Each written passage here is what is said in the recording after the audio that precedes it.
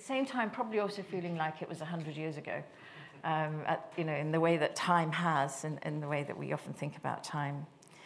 And of course, in the big scheme of things, it really is a blink of an eye, the whole way in which everything has happened since then. So much is happening today, and the way in which that war shaped and influenced all of our politics, certainly in Europe, certainly in the Middle East, certainly in the United States, and in many other parts of the world, including Russia. And this war also was fought on the basis of there being supposedly weapons of mass destruction in Iraq. And the term WMD became a household name. I mean, everybody talked about WMD in Iraq. And we're very fortunate to have with us Mohamed ElBaradei, who I'm going to kick off our discussion with. Mohamed, as you all will know, is the Emeritus Director General of the International Atomic Energy Agency. He was Director General of the IAEA from December 97 until November 2009. He was right in the eye of the storm. We saw him regularly. Mohamed, I'm watching on the screen now, and I'm taken right back. You don't look a day older, by the way, Mohamed.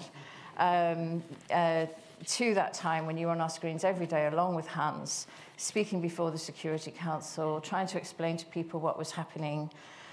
And for those efforts, in part, you won with the IAEA the Nobel Peace Prize in 2005, and you were given the accolade as the unafraid advocate for nuclear non-proliferation from the Nobel Peace Prize Committee. And indeed, you've won so many prizes over the years. I can't list them because we would completely spend our whole time hearing those. But you originally trained in law, and you have a PhD from the International Law Department at New York University School of Law. And you were also a professor in international law before you went into the diplomatic service and then into the IAEA, a very illustrious career indeed. And you're known as one of the, the great intellects of the non-proliferation world. So, Mohamed, I welcome you. I thank you very much for joining us here today. I know you're going to reflect a little bit on what Hans might have said as well. So, try to distinguish, if you can, between what you would perhaps say and what Hans might say, because there's not always the same thing. So, Mohamed, over to you. If you could start with your reflections on the last 20 years and the way in which we should be thinking now, perhaps, of what happened 20 years ago and the way it relates to what's going on today.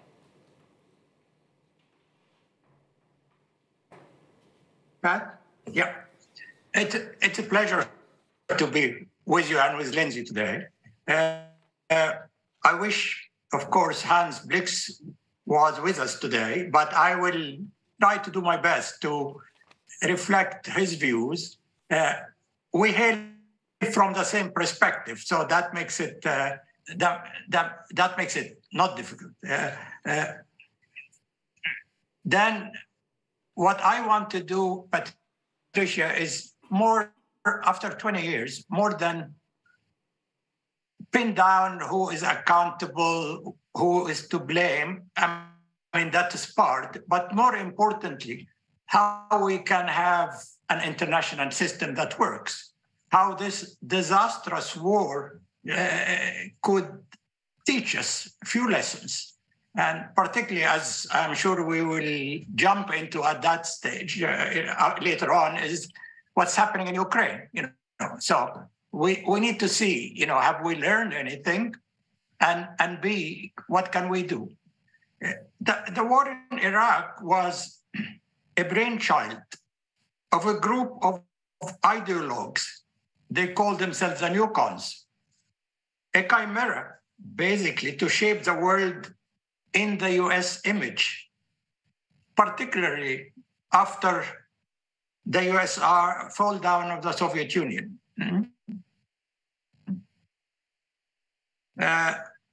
It is scary, frankly, that after 20 years, as we are sitting here today, no one can pin down exactly the reason why this war took place.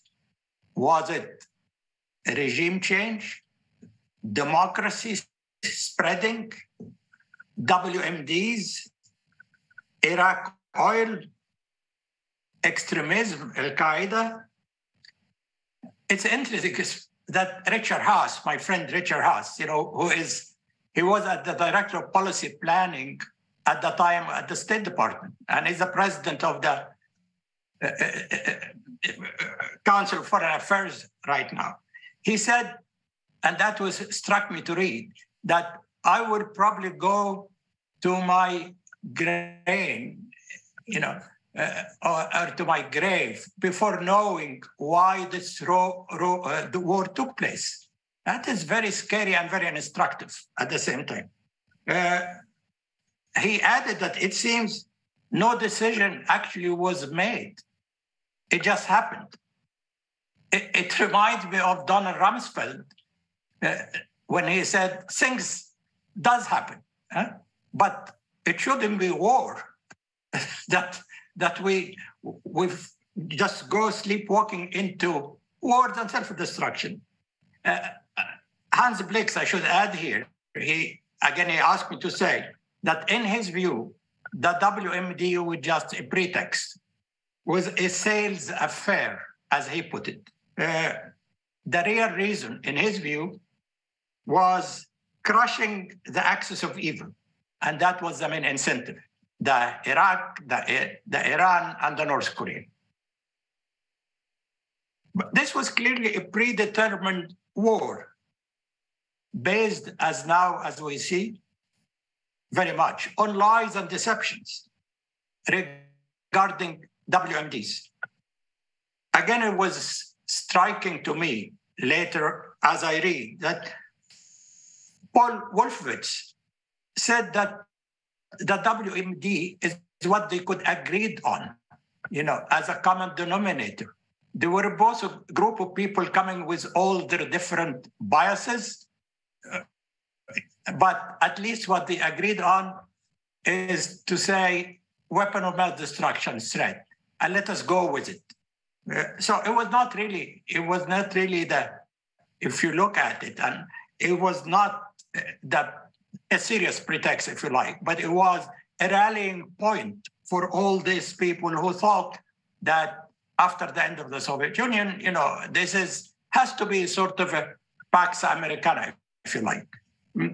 It is very sad, speaking also here in England, that the UK was a major accomplice, an enabler in all the planning, preparation, and execution of this horrendous war. This is a different issue we can talk about later on. The bad news, however, that they hoped to use the inspectors, us, UNMOVIC, the UN, IAEA, to legitimize that plan.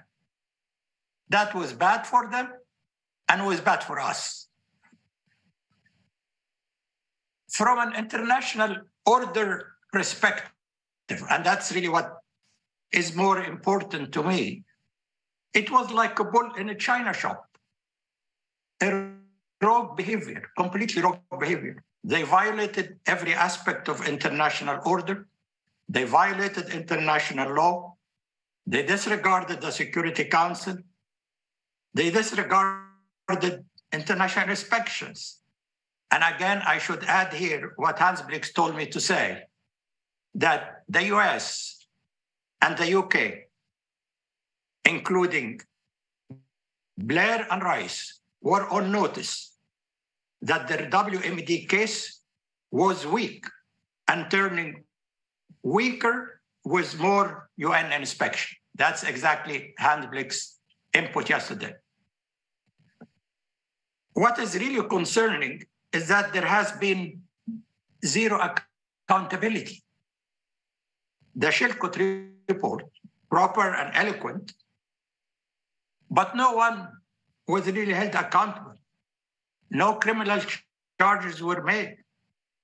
In the US, there was a Senate Intelligence Committee conducting an investigation, which again pointed to major failures in intelligence gathering and the way it was handled. But this was the end of the story, as far as I know. It basically both from both sides saying, oops, we made a mistake. But aside from the technical individual accountability or absence of it, we haven't seen any effort to learn from the mistakes to avoid its repeat. And again, we are in the middle of another war right now, maybe not on the base of weapons of mass destruction, the pretext is different, but we're still in the middle of another war in Europe. And it is disconcerting when I see that some members of the intelligence community, Sir Dirlove, for example, basically saying that it was the incompetence of the inspectors.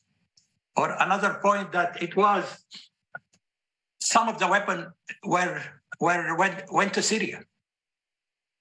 I mean, that is really disconcerting to me, with all due respect to Sir Dirlove, who is, I know. Then we haven't learned anything.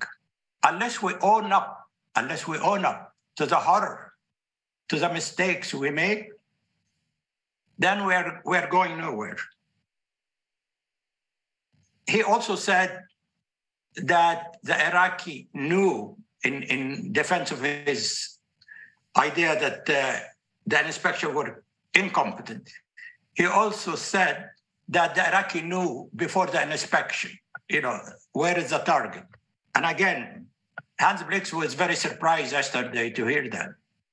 And he said that the targets for inspection, particularly chemical, biological, and missile, were given very, very late notice. And it was not electronically. So the Iraqis could not have known.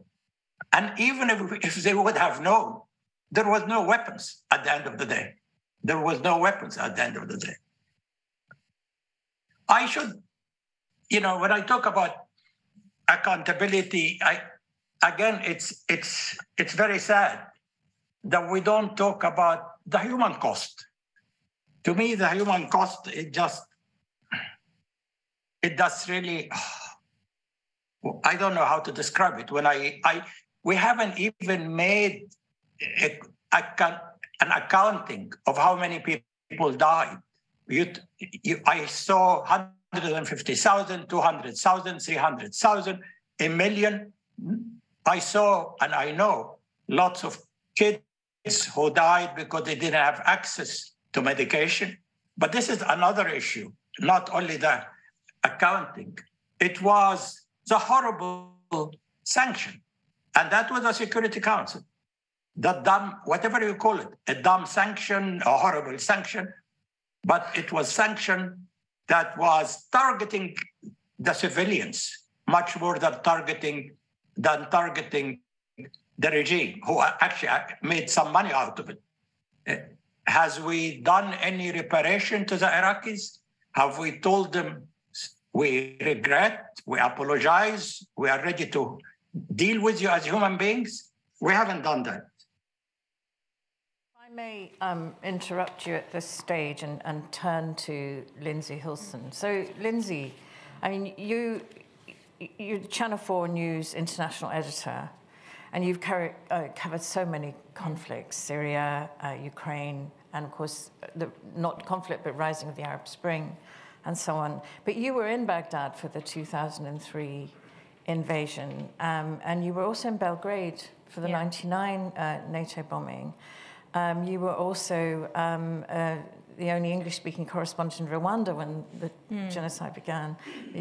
People might associate you with quite a lot of the starts. It's not my fault. No. It doesn't happen because I'm there. And so you've got this extraordinary perspective of how these things begin. When you were there in Baghdad in 2003, listening to Mohammed now, you were, also following what was happening with Hans. And I think Mohamed has rightly talked about the differences between what the IAEA was able to do in terms of nuclear and the continuity of inspections compared with the chemical, biological missiles that Hans was dealing with. And the inspectors found missiles when nobody else knew they were there, right? That gave me a lot of confidence in the inspection process.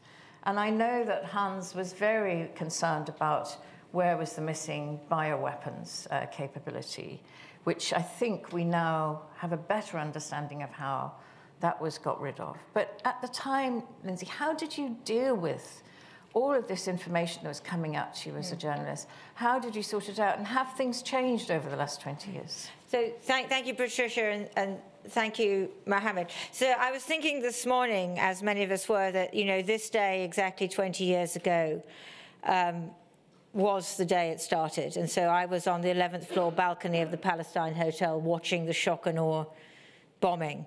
And the secret, Saddam's secret police coming in and having to hide our camera under the bed and all of this stuff.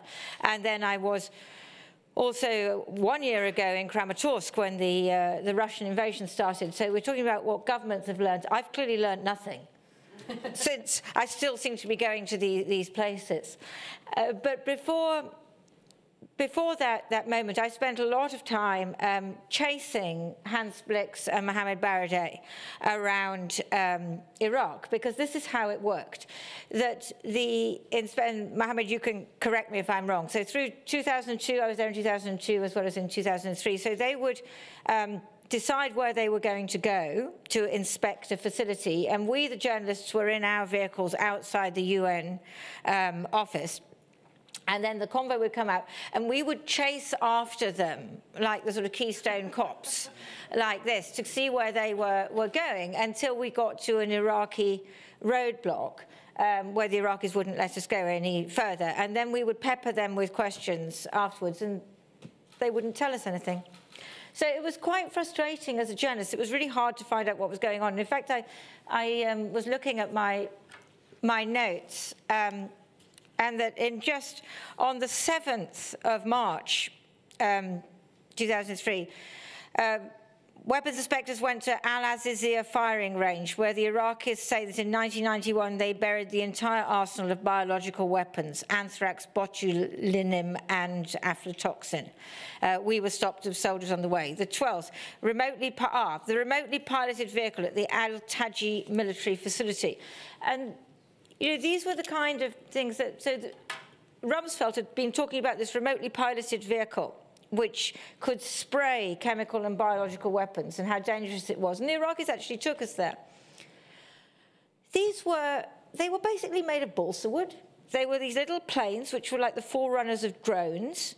The Iraqis had advertised them. They tried to sell them at an arms fair sometime earlier. And they had little engines, the fuselage. They had a sort of small fuselage, and they had engines which were what the American journalists called from a weed whacker, which means like a lawnmower. And that's all they were. And I can remember one of the Iraqi journalists I worked with came up to me and said, Lindsay, this aeroplane, very big problem for Americans. And I said, seems so. And yes, it was clearly nothing. But for us as journalists, it was extremely difficult to sort this out, because the inspectors, because they were sworn to secrecy, could not tell us what they found. And I can remember another occasion in 2002 when one of the dossiers came out, and the Iraqis had said to us, you can choose 2 places to go to, which is mentioned in the British dossier. And we chose 2 places. One was biological weapons. That turned out to be it was a vaccine manufacture place, which had WHO and UNICEF stickers on it. And the other one was a phosgene plant. And so we were allowed to go to this phosgene plant. But I'm not a scientist, I'm not a chemist, I'm a journalist. So it's very hard for me. I can film, I can talk to people, but it's hard for me to know. And I can remember calling on the satellite phone the late David Kelly that evening and describing what I had seen and saying, what do you think? Do you think this is real? But I think that may give you some of the idea of how difficult it was for us as journalists to understand what we were seeing. because our intelligence agencies had told us that these were chemical and biological weapons. So I'm going there, you know, and I have, at the beginning, I have no reason to disbelieve them. And by the end, of course, it was, you know, it was impossible to even. But I suppose one question I would have for Mohamed is, I am so frustrated that they did not talk to us. And I would like to know from Mohamed whether you think that you should have talked to us and told us what you weren't finding. So, Mohamed, perhaps you can respond to Lindsay, because my memory at the time was how politicized things were in the UN and how difficult it was for you and for Hans and how careful you had to be in the UN. So perhaps you could respond to Lindsay's question about why you felt unable to talk to journalists, and do you feel now that perhaps it would be different today, that perhaps you would be able to in today's world? Why didn't you talk to journalists?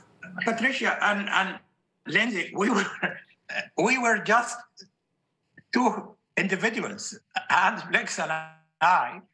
We had to handle just about the whole world. We had to handle the entire UN. We had to handle the Security Council.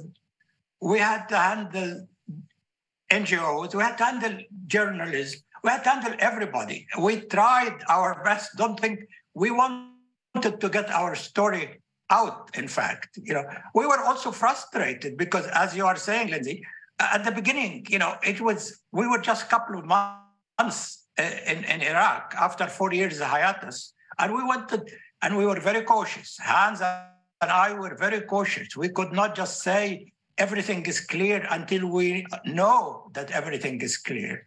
And Hans even had a much more difficult task because he was trying to prove the absence, while in case of nuclear, there was an environmental sampling and we had signatures, you know. But a couple of things when you talk about speaking about the media, one of the major issues was the Niger uranium, as you remember.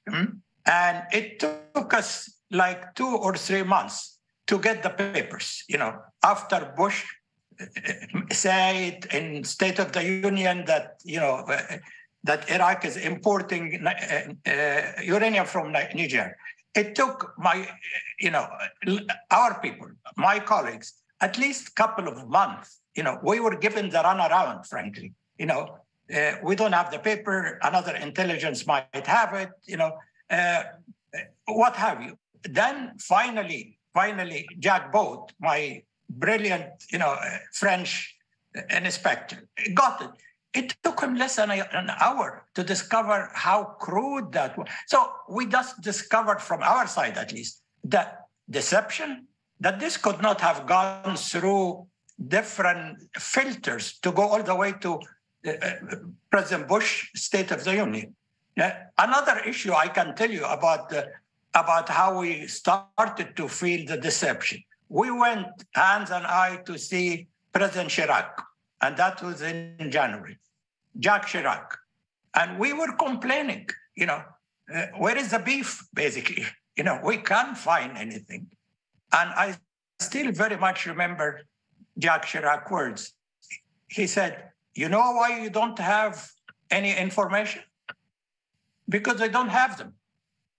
And that was the president of France, you know, a NATO ally, a Western major country, telling us at the same time that there's no weapon of mass destruction. So we started, so it was, if we didn't talk enough, Lindsay, we are sorry. But I can also tell you, you know, when we finally got the Niger story correct, I reported that in March, I remember, 7th of March, just a couple of weeks before the war. And I said to the Security Council, this is not authentic. I remember I tried on the plane to find a decent word, a euphemism. I could have said, this is horrible, this is absolute junk. But we agreed with my colleague on the flying to New York to say, not authentic. Very bureaucratic word, but just not to embarrass those who provided us. You know what happened after that? There was a Washington Post report saying this is irrelevant. This is not really an issue. And one of my favorite newspapers, the New York Times, buried it in page 13, buried the next day in page 13. So I saw a lot of cheerleaders journalism. I saw a lot of cheerleader journalism. And that's an issue also we need to keep in mind now as we talk about Ukraine. You want to suck up to the authority, so you will continue to get information. But as a result, you continue to play a cheerleader role, and it is disservice to everybody, to transparency, to the international community, to people. And so our experience with the media was not great, particularly, I should say, not on people on the ground, but particularly the major newspapers who are shaping public opinion. They were, in addition, of course, as you remember, Hans and we were mocked around in many articles. Hans has blue eyes, Swede, Mohamed ElBaradei as an originally Arab and biased. We got lots of junk, basically trying to do our job, basically trying to avoid a war, basically trying to assess the risk. So there's lots of lessons one can talk about. Yeah. All good points. Yes, I'd like to bring that now to today, because I think, Lindsay, you're now covering a very different war. Mohamed asked the question. We all know that there were several resignations of people in journalism because of the lines that they were being told to take. Very upstanding, thorough, careful journalists were put under a lot of pressure as well. I think we know as well within governments and intelligence services, there was a lot of strong feeling and a lot of distress. Today, Lindsay, is it very different today, covering the war in Ukraine? No, look, I've never been put under any pressure to say anything ever. I should say that. Channel 4 News. I think that what I reflect on most is, the sort of headline of this panel is what have governments learnt? And to me, the most important thing is what the Russian government learnt. Because the Russian government echoes the language which was used by the Americans and the British in Iraq. And that, to me, is the critical thing. So they even talk sometimes about the Ukrainians possibly having biological weapons, chemical weapons. I've heard that. Radiological weapons. Yeah. This is all kind of raised and floated, as a reason to justify the invasion. In 2014, when I was in Crimea and Donetsk, it was a humanitarian intervention, because the Russian-speaking people are being persecuted by the Ukrainians. That was how it was justified. That absolutely echoed the whole language of humanitarian intervention, which was there in the background and there as part of the Iraqi invasion, as well as the weapons of mass destruction. So this whole idea that you are invading a country in order to do the people of that country a favor is something that that you're there to liberate them. The Russians talk about the liberation of Ukraine from its, Nazi government. Now, all of this is taken straight out of the American and British playbook from the Iraqi invasion. So to me, this is one of the most important things to understand, is that we, inverted commas, and by we I mean Western governments, Western countries, invented this language, or used this language, which can now be employed by almost anybody to justify any kind of intervention. And it seems to me that is one of the greatest damages, apart from the damage done to the Iraqi people. And what about information itself, Lindsay? You now have much greater access than you had 20 years ago, for example, to satellite imagery. Yeah, so, obviously, if we'd had satellite there was satellite imagery from Iraq, but obviously, you go back to what Mohamed was saying, that Hans Blix was trying to prove a negative, and satellite imagery wouldn't have shown whether this was or wasn't an active biological weapons centre or not. But clearly, the intelligence that we've we were looking at in the run-up to the Russian invasion of Ukraine was, I mean, it was available to everybody on Maxar satellite technologies, and it was the Russian military massing on the border to the north and to the east. And interestingly, I mean, intelligence agencies, Western intelligence agencies, know how suspicious we are of them because of what happened in Iraq. And they've been much more open on this than they have been in the intervening years. And I think that's for a number of reasons. First, they decided that to publicize intelligence was a policy decision. It was a policy decision that they hoped that they would deter Vladimir Putin by saying, we all know what you're doing, we can all see it, it's obvious, don't do it. So that was obviously a policy decision on their part. And in the initial stages, I have to say that the intelligence that people like me got was incredibly useful, because I can look at a Maxar satellite map of a Russian military on the northern border of Ukraine, but I don't know which brigades it is, or which battalions and what kind of weaponry they've got and all that kind of thing. So it was very useful, and I think we have come to trust them a little bit more. Yeah. But we're also careful, because now what we're seeing in Ukraine is much more complex, and I think now we've had to become much more aware of the spin again. So, for example, obviously, the Western intelligence agencies and the Western governments want to big up how well the Ukrainians are doing and how badly the Russians are doing. Well, I've just come back. I was in Vuhledar. I was not in Bakhmut, but I was on the front line, and I've spent a lot of time there in the last year. It's a very complex picture. Not a lot of, the front line is not moving very much, and the big issue is casualties. And the Western intelligence agencies will not tell us how many Ukrainian casualties they think there are, whereas they are telling us how many Russian casualties they think there are. And so, and I'm sure that they have an estimate for how many Ukrainian casualties they think they are, but they're not telling us. So once again, I worry about how much to believe the intelligence agencies. It's a very complicated dance that we play with them. That's a very good point.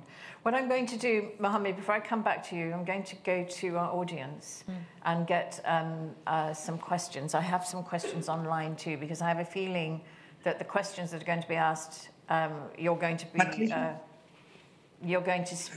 speak to.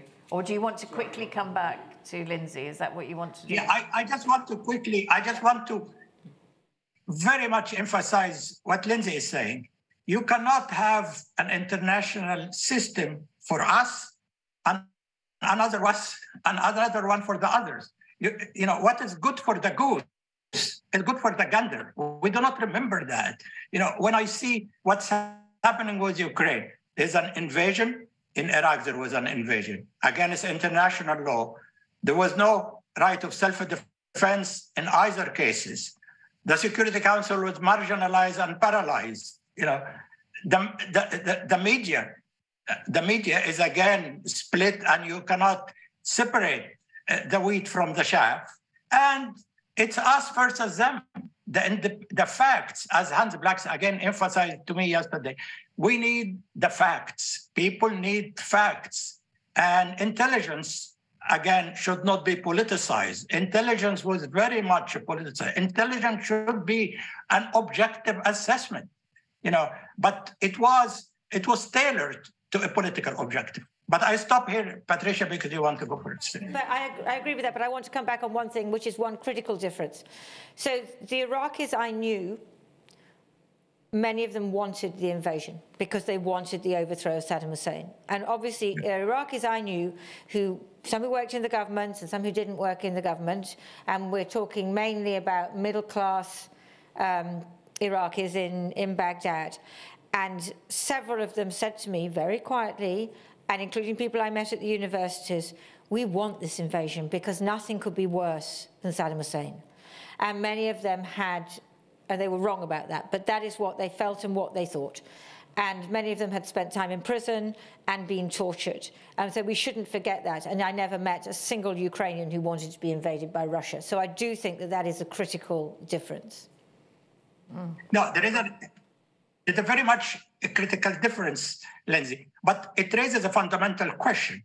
If you have a dictator, and we have so many around the world, what price are we ready to pay in terms of human suffering, human casualties, to get rid of the dictator? You know, that's the question we need to ask ourselves, because Saddam Hussein was a horrible dictator, was not the only one, and still around so many. Are we ready to sacrifice 1 million, 2 million to get rid of the dictator? That is true. I mean, it's a question.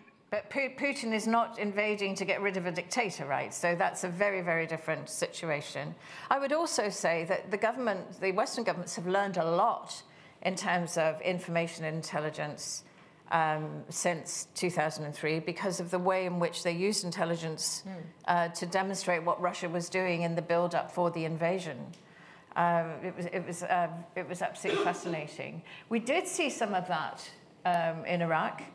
With the build-up of troops, by the way, that was seen by satellites, and also by, then we had very much lower resolution, spot image, for example, the French system, that we were able to see some of the build-up that was amassing. And we also saw that in '91 as well. So it's just got better now. But I am going to go out to our audience, first of all, if I could. If I could go perhaps to the back over there, please.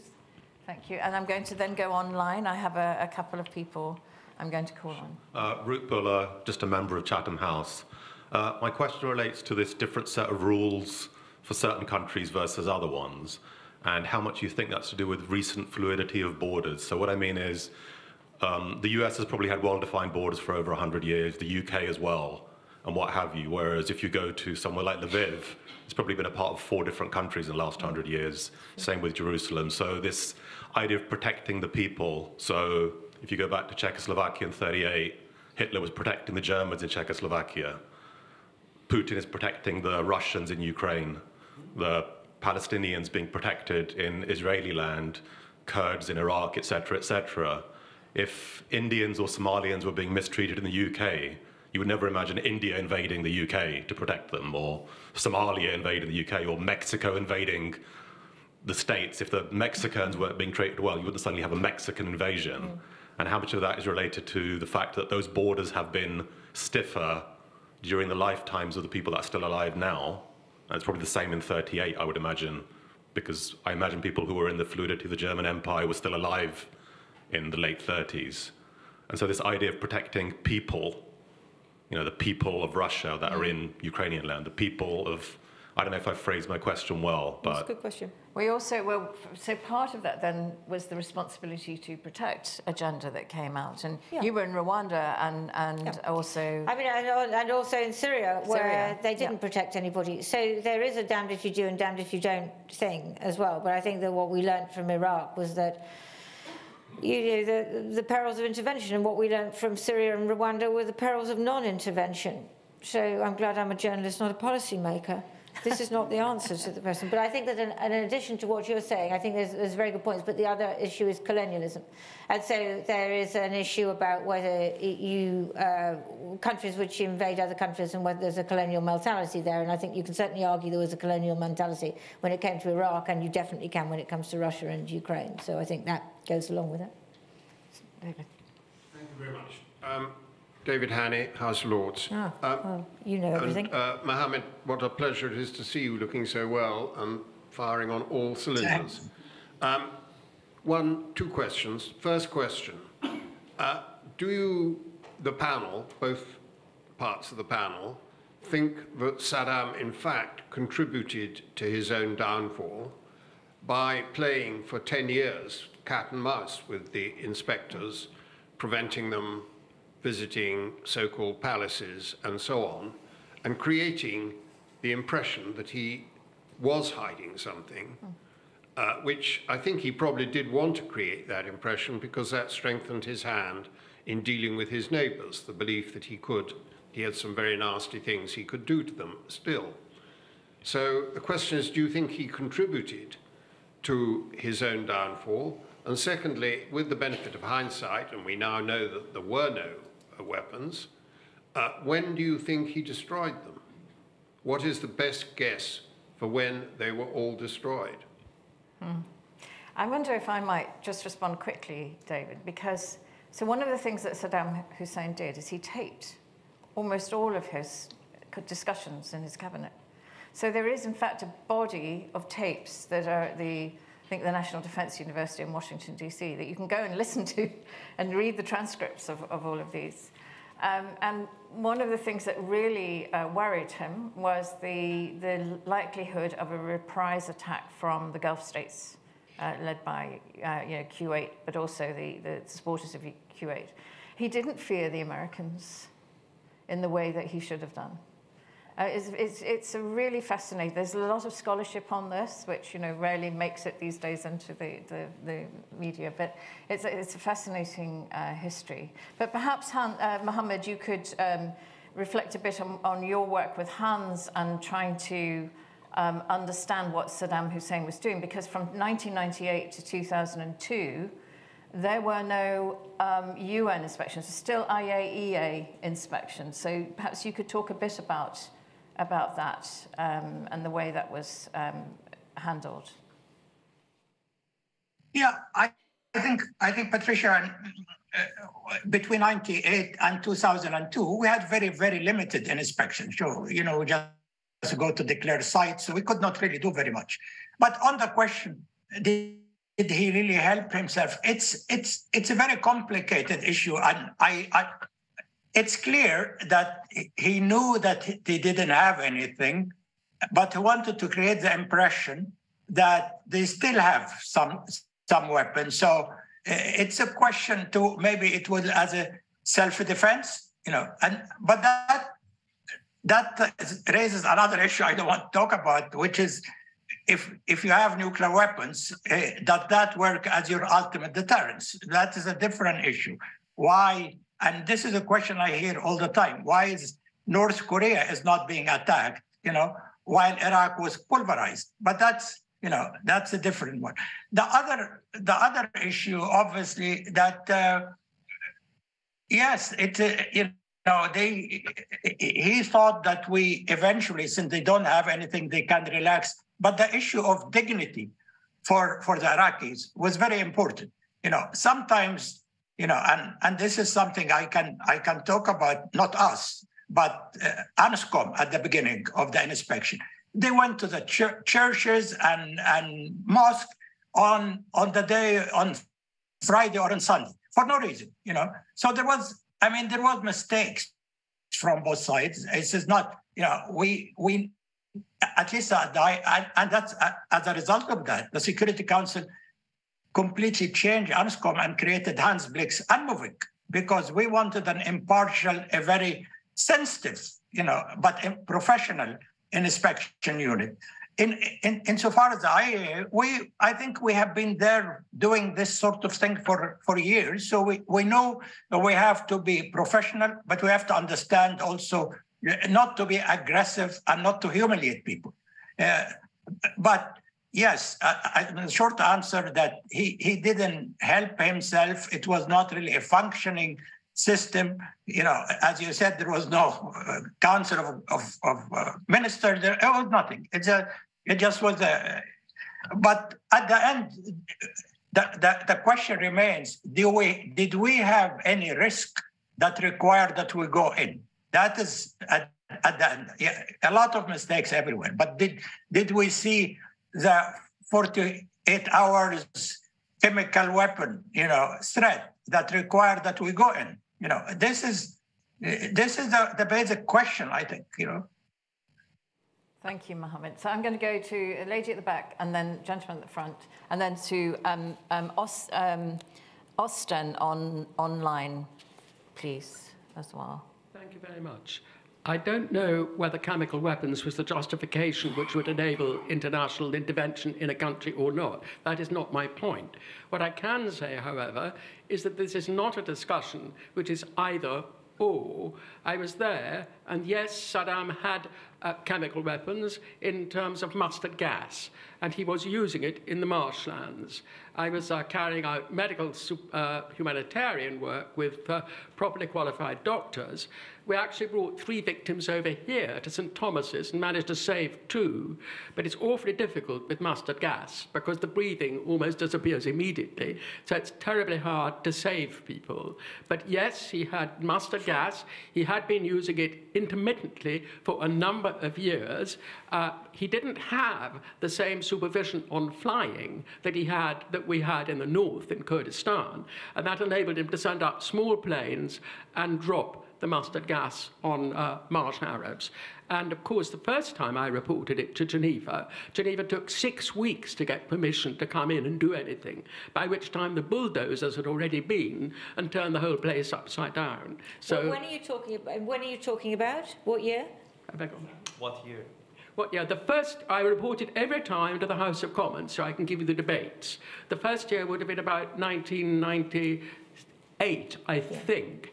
And the last time I reported it was 2000, just before the invasion, as a matter of fact, because I was on the ground, on the border, in the marshlands. And I reported that straight back to the House of Commons as well. So every time I found stuff, I did my very best to find a slot in the Commons debate and push something in. And at that time, the Speaker was very kind and very helpful, and Commons colleagues minded very much too.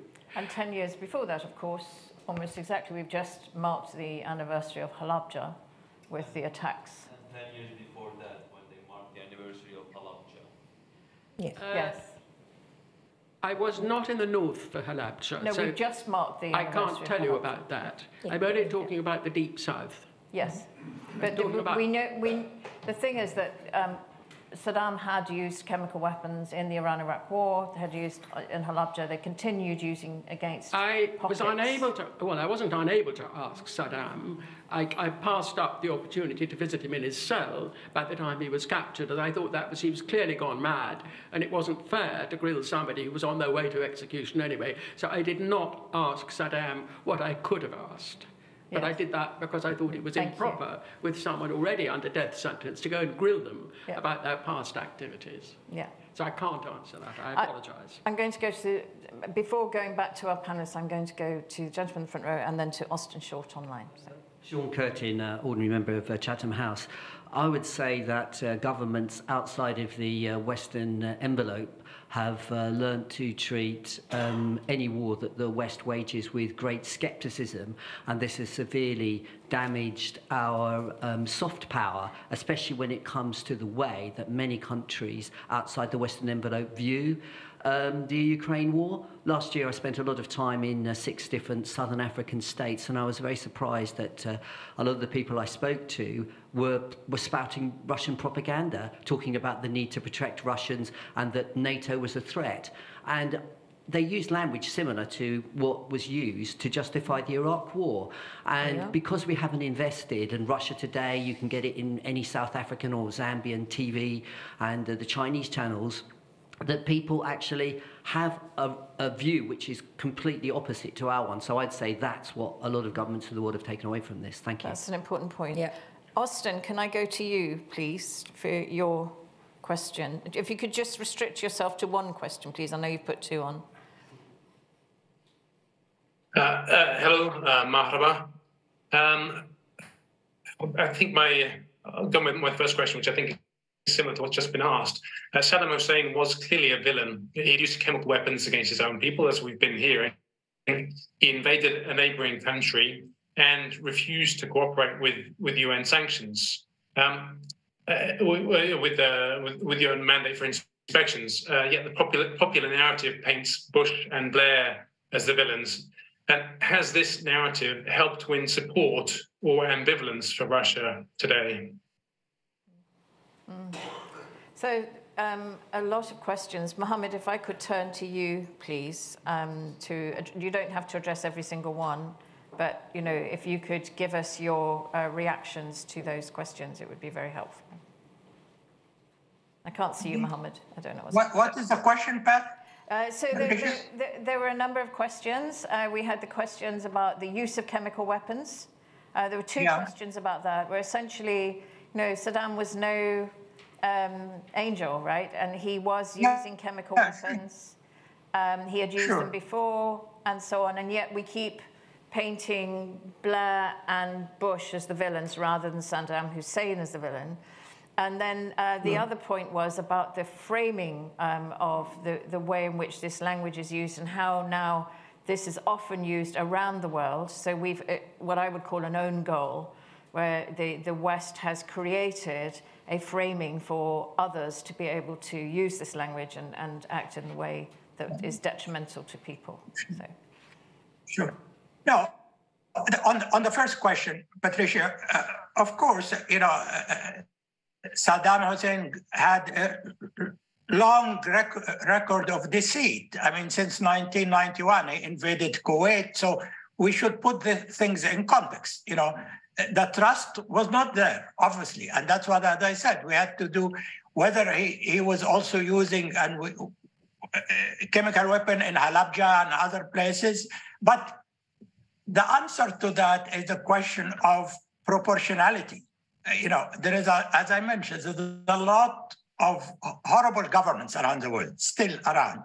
Are we going to go to war and every time they misbehave, or should we try, you know, to tailor a response that is proportionate, that we might not end up destroying the whole country, you know, because somebody used chemical weapon in the field, for example, in the field. The other question, of course, use the rule. I mean, we talk a lot about rule-based system. The rule-based system has to, you cannot just go on your own and say, as I saw Mr. Bremer yesterday saying in an interview, for example, when it comes to the US interest, we do not need a UN authorization. Well, then you can forget about the UN system. Then you can forget about international law. You know, we need to have a collective security. We need to have a rule-based system as we have. Go back to the charter. If it needs to be adjusted, we need to adjust it. But the chaos we have right now, that everyone can get away with murder because they have decided they are on the right side, well, we will end up self-destroying us. And I should, again, being somebody who spent years with nuclear weapons, the language, the loose language we see now about the use of nuclear weapons, you know, it's just horrifying. It makes it more imperative that we have a functioning collective security system that is contained, constrained, controlled, and does not have us to go into the final solution, which is use of nuclear weapon or chemical or other weapons of mass destruction. May I abuse my position? Please. Because I want to ask Mohamed a question. I want to ask Mohamed a question. Good. What did you think? So when Bashar al-Assad used chemical weapons against Syrian people in Al-Ghouta, and Obama had set a red line, which was crossed and then did nothing, what should have been done? Or was it correct to have that negotiation, which they had, but which did nothing? Because the negotiation, it was supposed to be about Bashar al-Assad giving up his chemical weapons, but he didn't, and he used them again and again. It's not an easy question at all, you know. And as I said, what is really important is to get a collective. I mean, the major power right now, they have to work together. You know, I mean, you have whatever Russia, China, EU, and the US, they have to find a way to function together. You know, there is no, after the Ukraine war, before the Ukraine war, you cannot just continue on the policy of confrontation. You know, we all would lose. I mean, irrespective of who's right, who's wrong. You know, you are right. You know, something should have been done, for example, in Syria, but it hasn't been done. You know, and the messages are contradictory. That in one case we forget about it, on the other we go in. I mean, you look at Libya, you go at Iraq, you go at North Korea, you go in different places. You know, but you have to have rule-based, and that again, I should hope that Hans Blix again continue to emphasize to me. This is the best we have. A rule-based system and we should use it. In the case of Syria, the chemical weapons were removed by the OPCW. They were brought to different places around the world and dismantled. The problem was they still had the capability to manufacture new, but the capacity is lessened.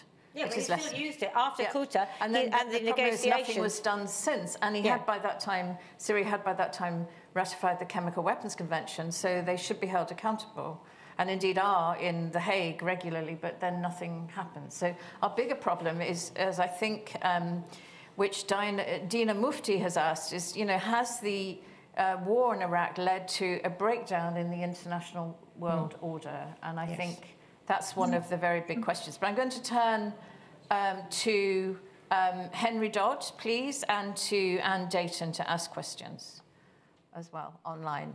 We're going to go a little bit late, people, just so you're aware, because I think people really want to hear this. So, Hi.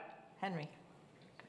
Hi, I'm Henry Dodd. I work for the Department for Science, Innovation and Technology. My question is, how much do you think the framing of the conflict as being around WMD influenced the failure by the US and the UK to plan for a long-term commitment to rebuilding Iraq? And then Anne. Thank you very much. Thank you for these very powerful speeches from both the speakers. But we should, I think, move our conversation as it is going towards the difference between the content of very different wars in Iraq and Ukraine and the processes. And my question for the two speakers is, what advice would they give to governments to behave in ways that also have learnt from the past? Thank you. And then a third question. I think that will be the last question. Please, Ian. Ian Martin. I'm a member of Chatham House. I've worked latterly for the United Nations, but I'm remembering now that I was working for Amnesty International at the time of Halabja, and we made strenuous efforts to get the US and Western governments that have been supporting Saddam in the war against Iran to care about that, with almost no success. But Mr. ElBaradei made a strong point about accountability and the lack of accountability in the context of Iraq. And someone in the UK government with a wicked sense of humour has decided that the anniversary of the invasion of Iraq is the right time to hold a major international meeting on accountability in the context of Ukraine. And we all know that one of the major problems in the global south regarding Ukraine is the perception of double standards.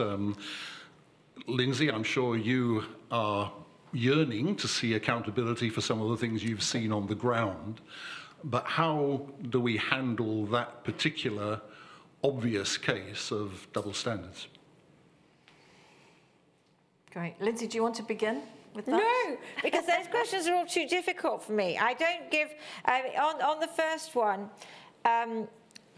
obviously, in terms of rebuilding of Iraq, one of the unintended consequences is how powerful Iran became in Iraq, and therefore Western involvement has become very complex. And obviously then you've had ISIS and all the things that have flowed from the war. So I'm not completely sure how much Western governments, having invaded, could do on rebuilding, because it's been such a disaster. So that's the first one. The second one was advice to governments. I never give advice to governments. And the third one, Ian, on accountability. Look, we have a very patchwork system on accountability, don't we? And the best we have at the moment is the ICC. And one of the, if there is anything good which has come out of it, I'm glad to see the ICC is no longer only indicting Africans, that now other people are also noted as having done things which are indictable, which is, which I think is an improvement. But I think that one of the interesting things which we will see about Syria is that there's a wealth of evidence, and there's been so much collection of evidence on Syria, and there are cases which are being taken in different countries, particularly in Germany, against some of Bashar al-Assad's torturers. And, you know, at the moment, it is that kind of patchwork. But until, as Mohamed says, you've got a better international system, which involves the Europeans, America, Russia, and China, basically the great powers working together, I can see no way that you can create a coherent system. I think you can only have a patchwork, and it's very unsatisfactory. Mm. Mohamed, we were asked about, you know, whether or not the weapons of mass destruction had an impact on the preparations for post-war Iraq. And I'm reminded, of course, of the Chilcot inquiry and the way in which that inquiry demonstrated the lack of preparedness for what would come after the war. Sure. And I wondered, at the time in the UN, my memory is that senior people were not allowed to talk about, UN officials were not allowed to talk about the post-war environment, because that would assume that the war would take place, and there was no mandate for war. So they were in this, the UN was in this terrible bind. Were you part of those conversations at all? Can you shed any light on them? No, Patricia, you're right. I mean, the UN posture, official position that we didn't see a raison d'etre whatsoever for any war. So we were not talking about post-war. But aside from the mess that happened in the post-war and the division along ethnic groupings and all the junk that took place, you know, I think the question was asked about accountability and double standard, and that's where I want to focus. I mean, everybody now is saying hooray for ICC, but this ICC, the International Criminal Court, the US is not party to it, Russia is not party to it, China is not party to it, India is not party to it. So it has become, again, a forum for the weak and defeated. But the powerful should not be accountable. And again, as Lindsay is saying, unless we have a system where all the major powers do as they say and work together and cooperate, particularly at a time when the nuclear weapons threat is horrifying, unless we do that, we haven't learned anything. A question was asked about content. Have we learned anything? I haven't really seen that we have learned anything. I think we're getting into a more chaotic world order right now, where the feeling that everybody can get away with whatever they want. When you talk about double standard, again, I look at different issues. I look at vaccine, for example. Here we are in the EU, 86% are fully vaccinated. We are. I don't know about you in the UK and the mess you created, but we are in the EU, 86% vaccinated. In Africa, it's 15%. You know, what message are we sending? You know, look at the refugees coming from Ukraine. I mean, they are one of us and they are welcome. But look at refugees coming from the Middle East. They're left intentionally to drown. So double standard is the mother of all problems, I think, as we have. And unless we have a system that is fair, that is equitable, I think we're not learning anything, Patricia. True. In the absence of that, though, what do you do? You know, do you not set up the ICC? Do you not set up international treaties that not? I mean, countries negotiate international treaties, sign them, and then don't ratify them, or then negotiate them and don't sign them. You know, what do you do? Do you just say, "Oh, it's impossible," or do you try to find a way forward? I think this is, as you said, Lindsay. You know, you're an observer, you're a journalist. Making the decisions is just so much harder, and we do make mistakes. And what I see in the West is that there have been many inquiries into the mistakes that have been made, which I think is a really important part of democracy. I want to end, though, because unfortunately we have to end, with a consideration of what happened afterwards in terms of the Iraq Survey Group. So we had David Kay and then Charlie Dulfer, and his book, Hide and Seek, is one of the best written books on all of this, I think, who then went into Iraq to find the weapons of mass destruction that, you know, the UN inspectors apparently couldn't find, and of course they couldn't find them either, which I think is one of the strongest supportive pieces of evidence for how good the UN inspectors, the IAEA inspectors were. And when that happened, many of them in the Iraq Survey Group had been in the IAEA, David Kay, for example, or UNMOVIC or UNSCOM prior. So, should there be, if there isn't already, a sort of international club of inspectors who are still around, who can get together and perhaps advise future governments on how to do things this really well? And shouldn't you be leading this, Mohamed? You and Hans. Well, we try. But we are a cog in a big machine. And, we can succeed as much as the machine is functioning. And we need to reform the UN. We need to reform the Security Council. We need to respect international law. We need the major power to talk to each other, including now in the case of the Ukraine war. We need to do all that, and then it will be much easier for us. But, as the little cog in this big machine, to function properly. So we will do our best, but we have to continue, as Hans and I are lawyers. We are lawyers. We care about double standard. We care about rule of law. And as much as we continue to try to improve what we can do, we need to pin down the bigger problem. And the bigger problem is that we need a functioning global security order. Thank you, Mohamed. Lindsay, last words? And in the absence of having a functional global security organ, as you say, what can we do? And maybe weapons inspectors and journalists are the same, that all we can do is find out as much as possible. Yeah. And so they can never say they didn't know, because they did know, because we told them. And on that note, we will end. Thank you all so much for coming. Thank you for being with us online. I want to say a special thank you to you, Mohamed, for being with us. I really appreciate it. We're sending our best wishes to Hans and his family. Thank you, Lindsay, for everything you all did and continue to do. Thank you.